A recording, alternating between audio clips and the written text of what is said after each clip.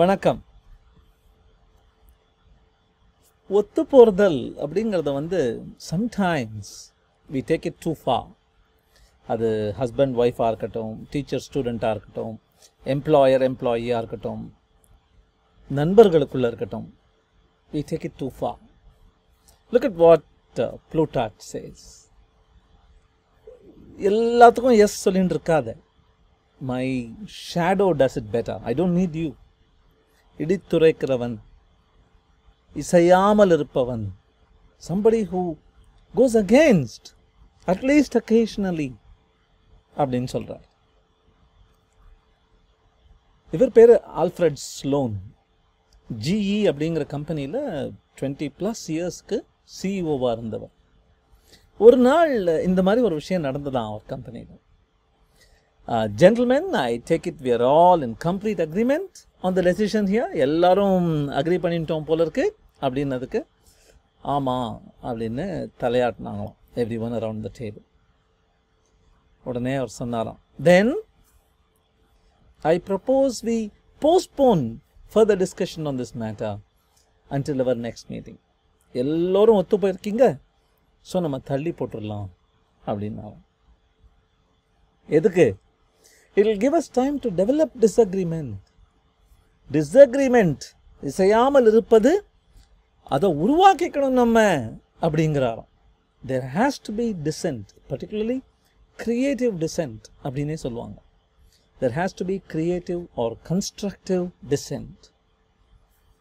அப்பதான் நம்ம ஒழுங்கா புரிஞ்சுட்டு இருக்கோம் ப்ராப்ளமை, சிச்சுவேஷனை அப்படின்னு அர்த்தம் அப்படின்னாராம். பெரிய ஆளிவர். ஸ்லோன் ஸ்கூல் ஆஃப் மேனேஜ்மெண்ட்லாம் இருக்கு உலகத்தில், ரொம்ப ஃபேமஸ். இவர் தெரியும்னு நினைக்கிறேன் உங்களுக்கு. ஜெஃப் பெட்ஸாஸ், அமேசான் கம்பெனியோட ஃபவுண்டர். அவர் ஒரு மேனேஜ்மெண்ட் ஸ்டைல் வச்சிருக்கார். So if you go to him with a proposal and he doesn't really like the idea, he is going to disagree. நல்லா இல்லை, ஒர்க் அவுட் ஆகும்னு தோணல, I am sorry, but he is going to disagree and commit. That was his style. See, I don't know enough, you don't know enough, but you need my approval and I need to give you that entrepreneurial freedom. இல்லைனா என் கம்பெனியை விட்டு நீ தனியாக company ஆரம்பிச்சிருவேன், உனக்கு தெரியும் எனக்கு. So I need to put that trust in you. So I will disagree, but நான் disagree பண்ணுறதுனால உனக்கு ரிசோர்ஸஸ் கொடுக்கறதோ, உனக்கு வழியில் இருக்கிற அப்டக்கிள்ஸை ரிமூவ் பண்ணுறதோ, உனக்கு பட்ஜெட் சாங்ஷன் பண்ணுறதுலையோ நான் I am not going to meddle. I am going to say, I disagree, but I commit. I will give you all the support as CEO. அப்படின்னாலும் that's a beautiful perspective to have. 12 Angry Men அப்படின்னு ஒரு படம் வந்தது 1957 நினைக்கிறேன். In fact அதில் 12 Angry Men பேர் வைக்கிறத விட 11+1 Angry Men வைக்கணும். ஏன்னா அந்த ஜூரியில் 12 பேர் இருக்காங்க. ஒருத்தன் மர்டரா இல்லையா அப்படின்னு முடிவு பண்ணணும். 11 பேர், ஆளுக்கு ஒரு காரணம். ஒருத்தன் சீக்கிரம் வீட்டுக்கு போகணும், இன்னொருத்தன் பொண்டாட்டிட்ட சண்டை, இன்னொருத்தன் பசங்களே இப்படி தான் அப்படின்னு நினைக்கிறவன். அந்த மாதிரி குரூப்பில் ஒரே ஒருத்தர் மட்டும், நீங்கள் உத்து பார்த்தா தெரியும், அவர் மட்டும் கை தூக்காமல் இருக்கார் பாருங்க. அவர் மட்டும் இவன் நிரபராதியாக இருக்கக்கூடும், he will say. And how that little disagreement slowly turns அப்படிங்கிறது தான் அந்த படம். I encourage you to watch it. Beautiful story. ஒரே ஒரு ரூமில் நடக்கிற படம்.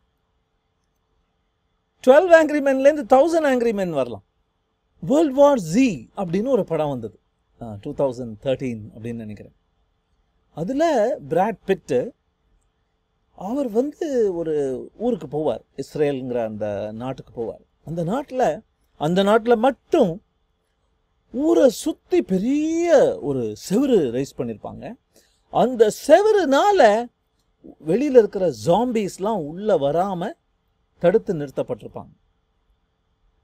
அவர் அந்த ஊரில் இருக்கிறவர் கேட்பார், எப்படிப்பா நீங்கள் மட்டும் எப்படிப்பா இந்த மாதிரி நேரத்தில் செவருலாம் எழுப்பிக்கிட்டீங்க அப்படின்னு கேட்பார். அந்த இடத்த கவனிங்க.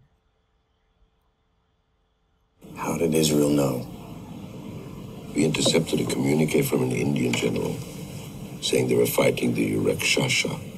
Translation, zombies. Technically, undead. You build a wall because you read a communique that mentions the word zombie? Well, if you put like that, I'd be skeptical as well. In the 30s, Jews refused to believe they could be sent to concentration camps. In 72, we refused to fathom we'd be massacred in the Olympics. In the month before October 1973, we saw Arab troop movements, and we unanimously agreed they didn't pose a threat. Well, a month later, the Arab attack almost drove us into the sea. So we decided to make a change. Change. The 10th man. If 9 of us look at the same information and arrive at the exact same conclusion, it's the duty of the 10th man to disagree. No matter how improbable it may seem, the 10th man has to start digging with the assumption that the other 9 are wrong. And you were the 10th man. Precisely. என்ன அழகான ஒரு concept பாருங்க. 10th man அப்படின்னு ஒரு concept ஒரு 10 பேர் இருக்கிற குழுவில் ஒரே டேட்டாவை பார்த்து if every person comes to the same conclusion, then the 10th person who is thinking about it should just say, even if it is highly improbable, even if it is looking obvious, I should disagree. மற்ற 9 பேரில் யாராவது ஒருத்தர் தவறு செய்திருக்கலாம். 9 பேரும் ஒரே மாதிரி பாட முடியாதுப்பா, ஏதாவது ஸ்ருதி விலகணும்ப்பா அப்படின்னு நினச்சோம். அந்த மாதிரி நினச்ச ஒரே காரணத்தினால தான் நாங்கள் மற்ற ஊரெல்லாம் ஜாம்பி வருதுன்னு சொன்னபோது சிரித்தவங்க நாங்கள் மதித்து செவுறு கட்டிக்கிட்டோம் அப்படின்னு ஒரு அழகான ஒரு இடம் வரும். So disagreement between peers, between managers and employees, between spouses is useful at times. So நிறைய வழிகள் இருக்குது டிஸ்அக்ரி பண்ணுறதுக்கு. நம்ம Quotidian 53ல் ஒரு போயம் பார்த்தோம். அதிலிருந்து ஒரே ஒரு சின்ன பிட்டை மட்டும் சொல்லிவிட்டு நான் முடிச்சுக்கிறேன். அந்த இதில் வரும் பாருங்க, there is so much good in the worst of us and so much bad in the best of us. அதை ஞாபகம் வச்சுக்கோங்க. ஒருத்தர் ஒரு விஷயத்தை சொல்லும்போது நீங்கள் டிஸ்அக்ரி பண்ணணும் அதுக்கு அப்படின்னா, they just give their opinion, we start with our opinion. அப்படி இருந்ததுன்னா முட்டி மோதி ஃப்ரிக்ஷன் தான் வரும். there is no listening then. it is intersecting monologues. there has to be a dialogue. and அந்த டயலாக் இருக்கும்போது அவர் ஒரு விஷயம் சொல்லும்போது நீங்கள் என்ன பண்ணணும், சொன்ன எவ்வளவோ அசிங்க விஷயம் இருந்தாலும் அதில் நிச்சயம் ஒரு முத்தோ மாணிக்கமோ இருக்கும். கண்ணா நீ சொன்னதில் இந்த விஷயம் ரொம்ப நல்ல விஷயம், இதை நான் எடுத்துக்கிறேன் அப்படின்னு சொல்லிட்டு உங்களுடைய வாக்குவாதத்தை ஆரம்பிச்சிங்கன்னா there will be possibility for some kind of convergence.